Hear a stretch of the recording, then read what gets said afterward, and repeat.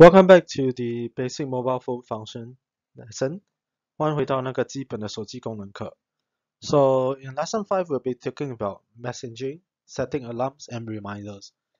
所以第5课呢，我们会讲的是传简讯、设置闹钟，还有那个提醒的功能。So what did we do last lesson? 上个星期我们学了什么？Making calls on smartphone. 我们用智能手机来打电话。So just a recap. 我们复习一下。Step 1, click the phone icon. 第一步，按下手机符号。Step 2, dial the phone number. 第二步，拨打电话号码。Step 3, press call button. 第三步，按下拨打按钮。Yeah, so this is it. In your phone, smartphone per se, click on this button to make phone call. 在你的手机，智能手机啊，你看到这个标志呢，按进去。Let's say the number you have to dial or to call is 80347615. 所以例如说呢，你要打的号码是80347615。What do you do? 你怎么做呢？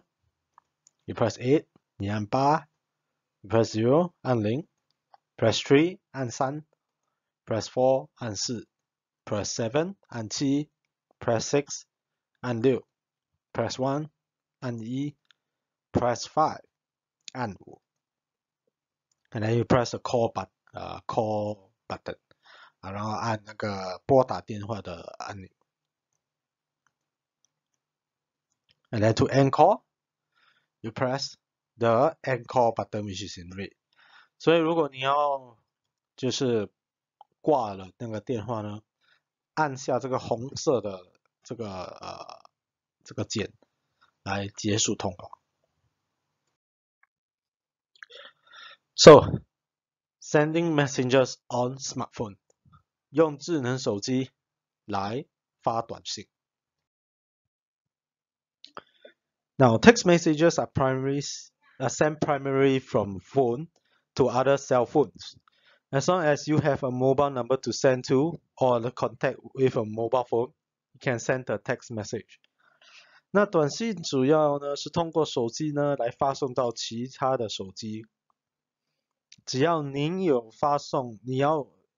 要发送的手机号码或与手机的联系呢，你就可以发送短信。So, to send text messages to others, launch the text message app first. 那首先呢，我们要开启发送短信的程序呢，才可以发送短信 ，which is over here. This is a symbol or logo that is used to send out the text message. 那就如刚才你看到荧幕那个画圈圈的那个地方呢，这个就是发短信的应用程序。You will see a list of current conversations, if any, organized by contact name or phone number if you are using WhatsApp Messenger. 所以呢，你会看到呢，按联系人姓名或电话号码组织的当前对话列表，如果有的话，而这个呢，只能在 WhatsApp 的那个短信息里面呢看到。If you see the name of the person you want to text, choose it from the list. Otherwise, touch the add icon, which is like a plus sign. 如果你要看到要发送文本的人的姓名，请从列表中选择该名称，否则请触摸那个添加图案，是好像一个加的那个图案类似。You might see the new message or compose message command instead of the add icon. 你可能会看到那个新建消息命令，而不是添加图标。which is shown in that pen with a box logo. 所以那个图标呢，那个命令呢，可能是像那个铅笔跟那个一个格的图案一样。If you're starting a new conversation, type a contact name or cell phone number. 如果您要开始新会话的话呢，请键入联系人姓名或手机号码。When the number you type matches one or more existing contacts, those contacts are displayed. Choose one to send a message to that person. Otherwise, continue typing the phone number. 当你键入那个的号码与一个或多一个现有联系人匹配时呢，将显示这些联系人。选择一个向你该人发送消息，否则呢，继续输入电话号码。Remember, you can add multiple recipients if you like. Just keep adding contacts or phone numbers. 记得你可以添加多个收件人，只需不断的添加联系人或电话号码就可。Remember, I think in the last few lessons we talked about this before. 记得我们在很多个几堂课之前吧，我们也谈过这个。Now, in the lab, you see that the tool side is where you input the recipient, the people who you want to send message to, the names and all that. So you see you can put one and more people. And then you type in your message at that box below. 所以你们看左边的图呢，你们就看到了什么呢？人的名字以及呢可以加多少个人在里面，然后呢在下面的格呢，你就看到你要打的那个简讯的内容。So in the right is more towards, if I'm not wrong, at WhatsApp. That's where how you message people. You find the person's name, and in the red circle box is what the people say, what the person say. And in the purple box is what you say. And then below you see the blank white box is where you type your message. And then beside you can add your location or picture. 所以右边的图呢是在 WhatsApp 才有的。好，你看到上面呢就显示了那个人的名字，再跟那个人联系的名字。被红色圈起来那个格呢，是在他们讲的东西，他们发的讯息。紫色圈起来的格呢，是你发的讯息。然后你看往下看那个白色的空格那边呢，是你打你的讯息进去。然后旁边呢，你就可以加你的所在地方或者任何一个地方，然后也可以加照片、图画等等。So also to recap, the last few lessons we talked about this, that to touch the send icon to send the message. 几堂课之前我们有讲过，就是你触摸那个发送图标呢，以发送消息。So it can be a logo of the triangle one. 有可能是像那个三角形的图标 ，or it could be a send button. 也有可能是一个发送的一个按钮。Now the send icon may look similar to what's shown. 发送的图标可能与显示内容类似。If you have sent the message to a phone number instead of contact, consider adding that number to the phone's address book. 如果你已经将消息呢发送到电话号码，而非联系人呢，请考虑呢将该号码呢添加到电话的地址簿中。So what's the advantage of messaging? 那发短信的好处有什么？ You can continue a conversation at any time. Open the phone's texting app, peruse the list of existing conversations, and touch one to review what has been said or to pick up the conversation, as shown in the photo on the right. 所以你可以随时的继续对话。当你打开手机的短信软件呢，你只需仔细的去阅读现有的对话列表，然后触摸一个以查看已说出的内容或接听的对方，就有如你现在看那个右边的图案一样。Now, next we are talking about setting alarms on smartphone. 下一个我们要谈的是用智能手机的闹钟功能。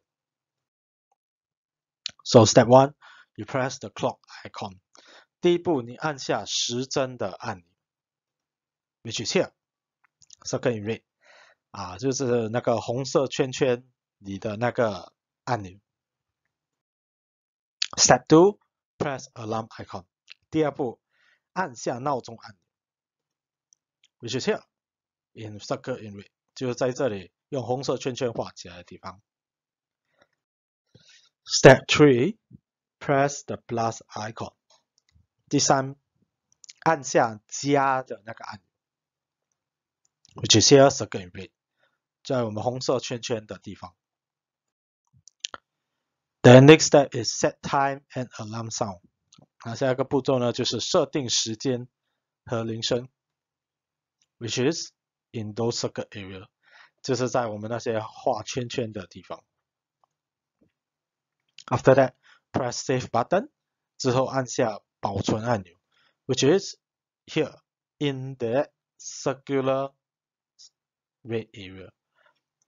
你按下那个保存按钮的地方呢，就是在那个红色圈圈那边。So, remember the steps again. To set the alarm, you must also click on the right side, that green area, to activate it. If not, your alarm will not ring. 所以你记得，当你设定那个闹钟时呢，你旁边那个青色的按钮要出现。如果你的青色按钮没有出现哦，其实代表你的闹钟哦是被关掉了，然后你怎么也不会响。Okay, then moving on to setting reminders on smartphone. 下一个我们要谈的就是用智能手机的提醒功能。Step 1, press reminders icon. 按下提醒按钮 ，which is in this green color box here. 就在我们这个青色被画了青色的格子这里。然后 Step 2, press plus icon. 按下加的按钮 ，which is over here. 这个 in red. 在我们这个画红色圈圈的地方。Then after you press I icon to set alarm. 然后呢，你按下 I 按钮呢来设定闹钟 ，which is over here, circle in red. 在这里被画了红色圈圈的地方。That allow remind me on the day. 启动每一天提醒我的功能 ，which is here, circle in red. 在这边的红色的地方，你来启动那个功能。And then set the date and time below. 设定日期和时间 ，which is here, circle in red. 在这个红色圈圈的地方。And this is the time area. 在这个红色圈圈的地方呢，则是时间的地方。So is the date and time. 日期跟时间。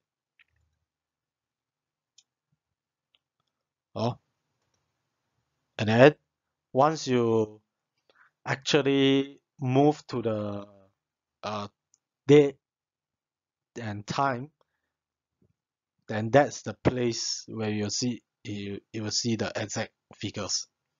所以当你设定好你要移动到的那个日期跟时间之后呢，它就会停止在那里给你确定。Then after that, press done. 最后你按下设好的按钮 ，which is circle in the red circle area. 在那个红色的圈圈的地方。Now, quiz time. 那现在是我们的测验时间。So, for the staff conducting this program, you may want to pause the video to let them to let them answer this quiz. 所以我们的职员呢，在举办这个活动的时候呢，你可能可以就是暂停那个影片，来让他们回答问题。Alright? Okay. So, 好 we have a few questions.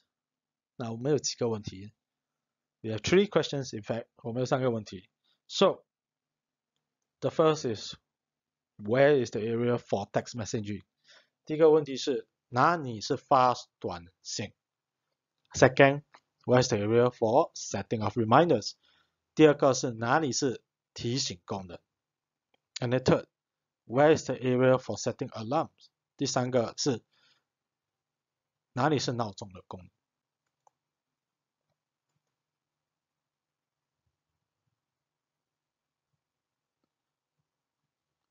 ？Okay, so the clock is for setting alarms. And then this notepad is for setting reminders. And finally, this talking bubble is for text messaging. 所以呢，这个时钟的那个标志呢，是闹钟功能。这个好像一本书一样的那个标志呢，是提醒功能。最后，这个话筒的标志呢，是发短信的功能。Okay, so with that, we'll come to the end of the lesson, and we'll see you in the next lesson. 所以我们已经来到那个课的结束，那我们下一堂课见。